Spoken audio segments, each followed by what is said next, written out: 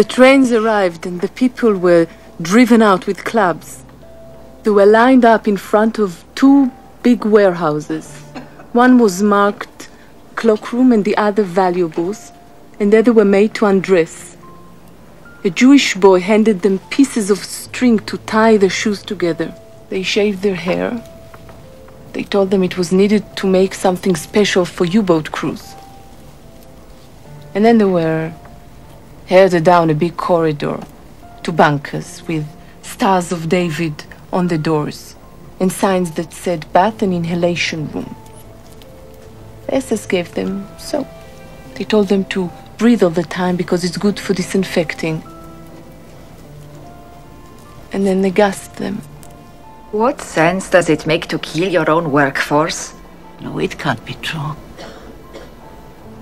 We are very, very important for them.